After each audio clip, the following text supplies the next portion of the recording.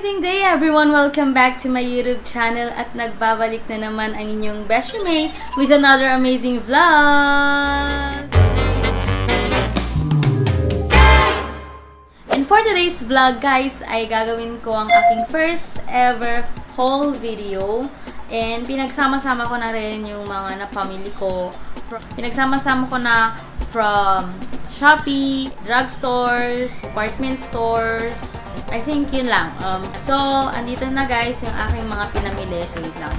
So, ito guys, yung lahat ng napamili ko na isasali sa ating haul for today.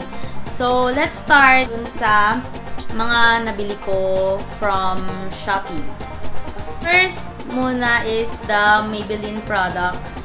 I have availed this one, the Super Stay Matte Ink from Maybelline, New York, in the shade 210, which is the Versatile. The price of this one is $2.99.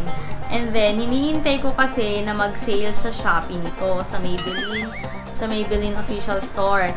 So, nag-sale sila but hanggang 249 pesos lang. So, nung isang linggo, nakikita ko doon, nag-sale sila, minus 100 pesos siya. So, I bought one like this.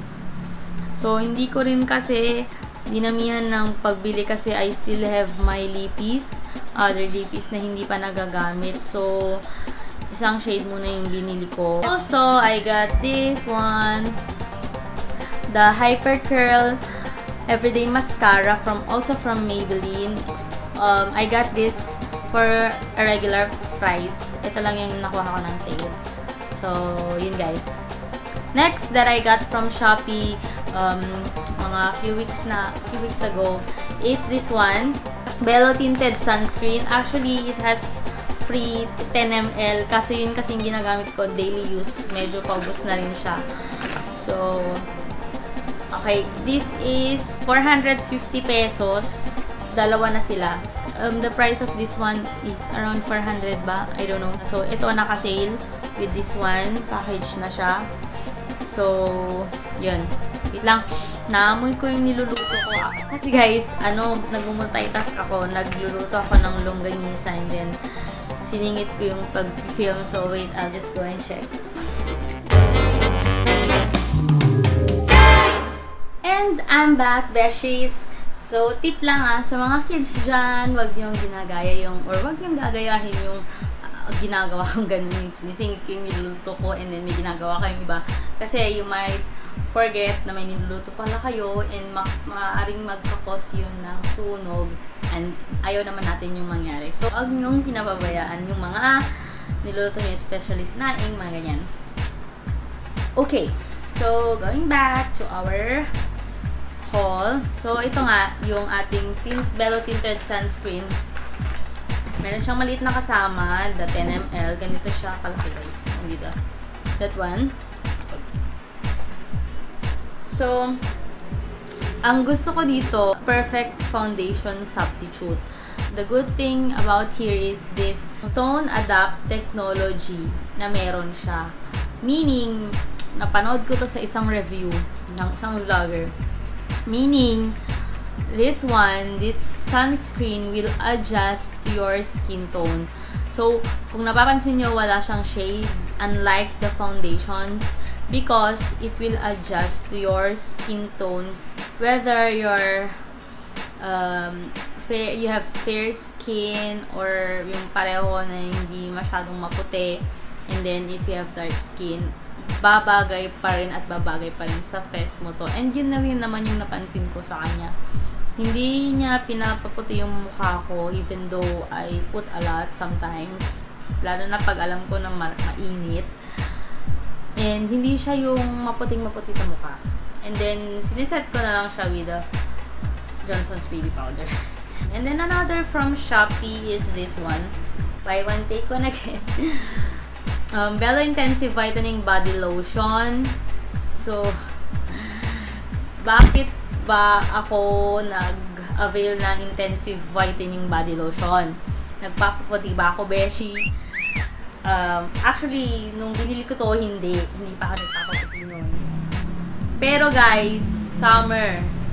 And bumisita na ako sa iba't ibang resorts and in-enjoy ko na yung aking summer. That's why feeling ko umitim ako, bes.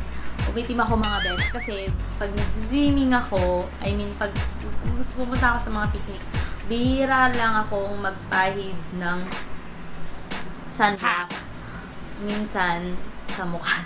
Sa mukha ko lang yung nilalagyan ko. Pero meron kasi yung mga sunblock na yung no-wash off siya, ganyan. So, iitim ka pa rin talaga.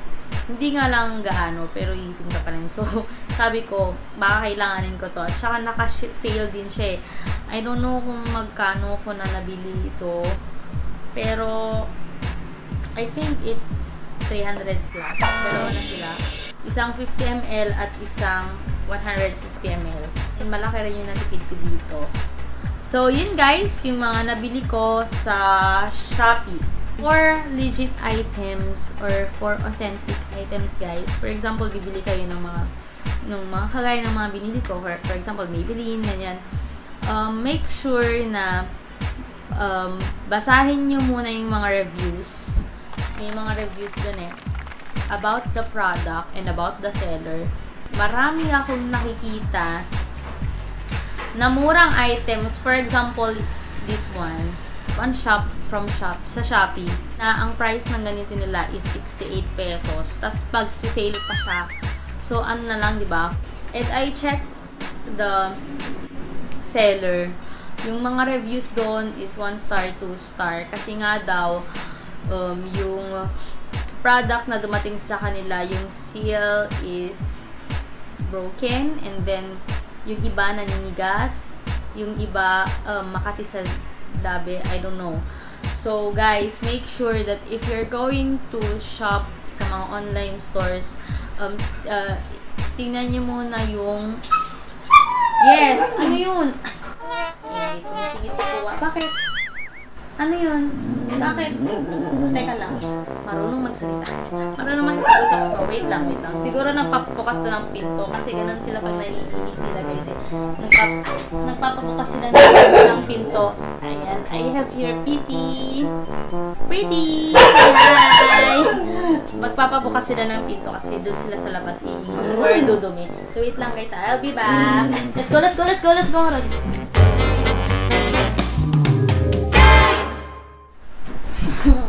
Hi guys, I'm back again. Sorry kung naiiwan ko kayo. So yun guys, mag-ingat kayo sa mga online shops na nakikita nyo sa Shopee. Mas mabuti pa na i-visit nyo na lang yung official stores ng mga binibili nyong product. For example, Maybelline has official store and also Belo it has. And other, FbPage and other, marami yung mga DSM store, mga ganyan. Doon na lang kayo guys kasi nakakasiguro kayong legit.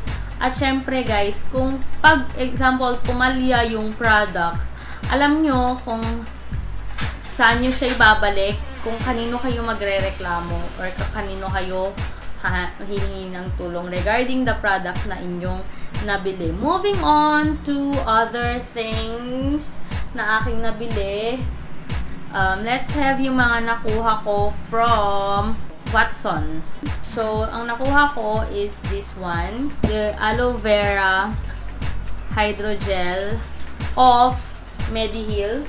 This one is for moisturizing, soothing, and replenishing. So, ito guys, ginagamit ko siya sa aking face.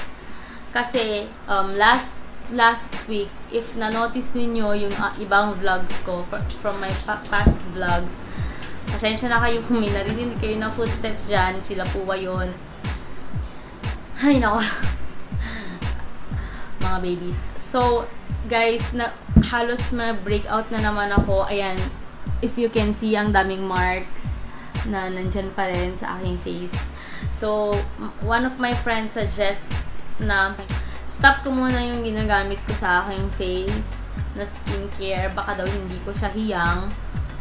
So, isinadjust niya sa akin na ito muna yung gamitin ko since effective rin daw sa kanya and sa other reviews din naman na nakikita ko sa YouTube. Super Super effective niya guys. And marami siyang laman. Feeling ko magagamit ko to ng matagal. And mabango siya. And I love the texture. Ang sarap niyang ipahid sa mukha. And I got this for 249 pesos. Kung hindi ako nagkakamali. So, another from Watsons is this one. I bought one fully for pangkilay, Nichido. It's 125 pesos. And also, I got this one. The FbPage All Day Eyeliner Pen. And this is 190 pesos.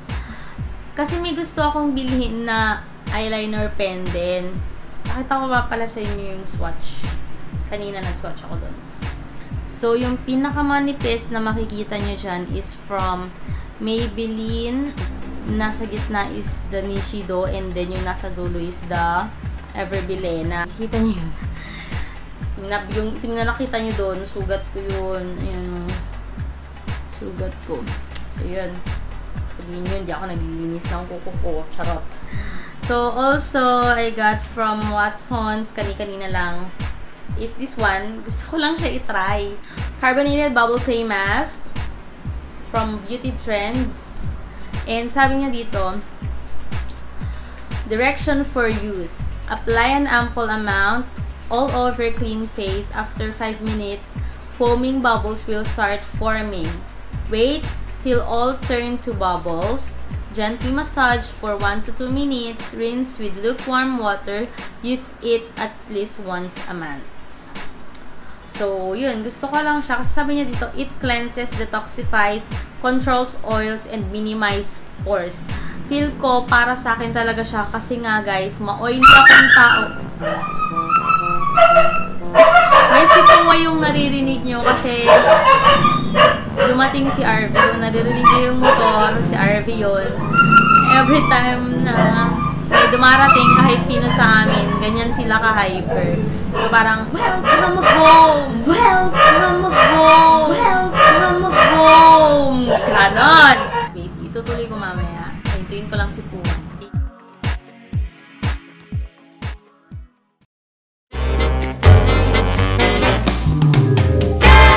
Ayun guys, it controls oil and oily ang aking face. And dyan, ma-pores kasi ako eh.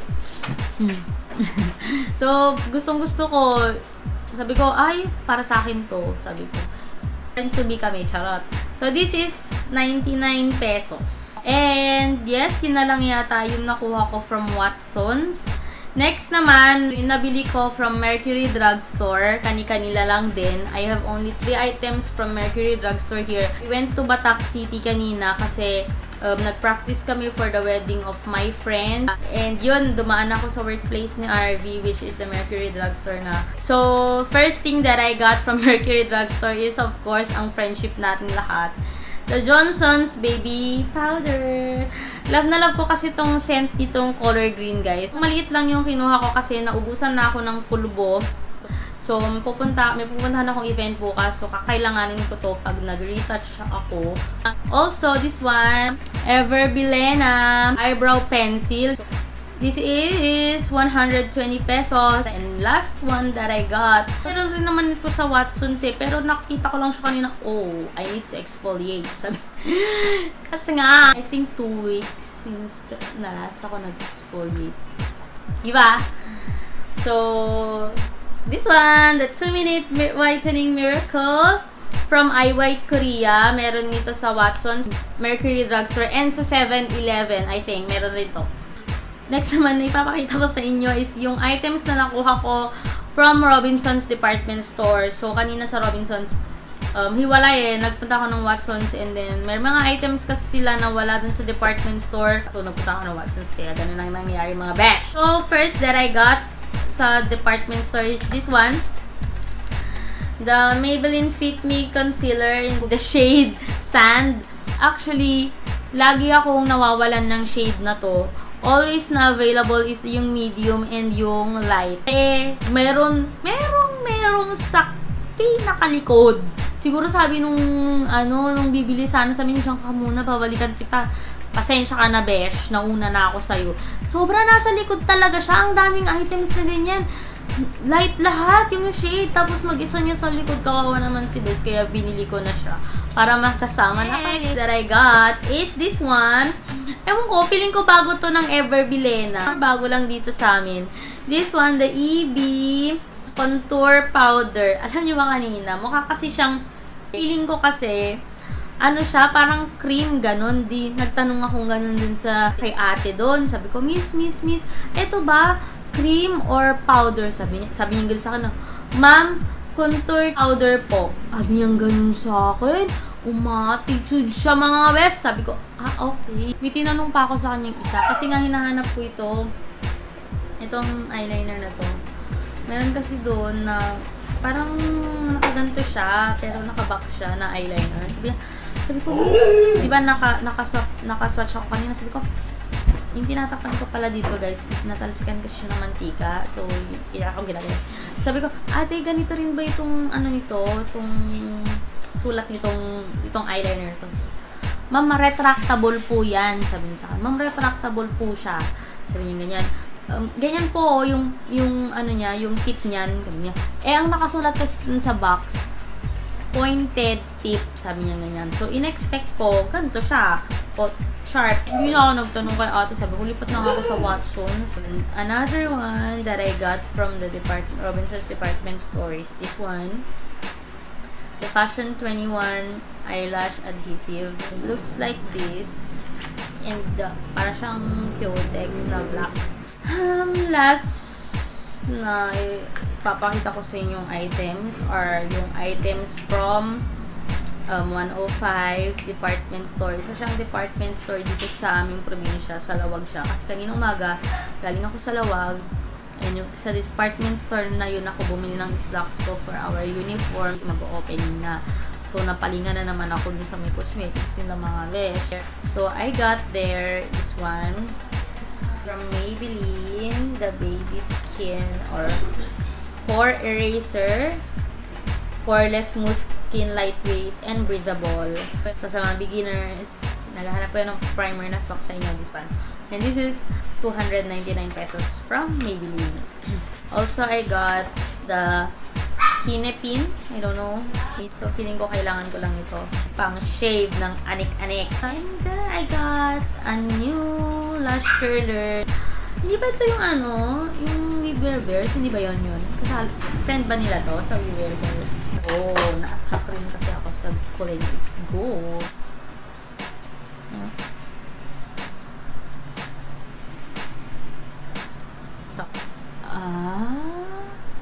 55 pesos, girl. And the last item, sponge blender. I don't know, pero sabi niya, Real Techniques. Diba guys, ang Real Techniques, nag-aanar sila ng mga brushes. I don't know if it's authentic or not. Hindi ko alam, hindi ko sure guys. Pero, na-try ko na kasi itong gamitin. And soft siya, at saka hindi naman siya madaling masira. Guys, nasubukan ko na rin bumili sa mga tiyanggi-tiyanggi. Tiyanggi-tiyanggi. Tiyanggi-tiyanggi. Tiyanggi-tiyanggi. Harap. Sa mga tiyanggi online shops ng ganito, yung sponge blender. Pag binasa yun, may na-produce siyang kulay, yung kulay ng sponge na binili mo. Ito naman guys, wala naman siyang ganun. So, feeling ko, okay naman yung quality nito. Ayan na. Super soft naman niya. So, ano ko siya, kaya, yun, 60 pesos lang. So, yun guys, yun yung kabuuan ng aking mga nabili. And that's all for our first ever haul dito sa aking channel. If you have any suggestions for this one at may gusto pa kayong gawin kong video, don't forget to place your comments in the comment box below. And yun guys, I hope nagustuhan nyo, and I hope nakakuha kayo ng mga tips from the items that I show you. Don't forget to like, share it to your friends sa mga naghahanap ng beauty products. Also, don't forget to subscribe to my channel kung hindi ka pa nakaka-subscribe, and hit the notification bell button so that you get notified each time I upload a new amazing vlog. This is your BeshyMei na nagsasabing, be amazing every day! Bye!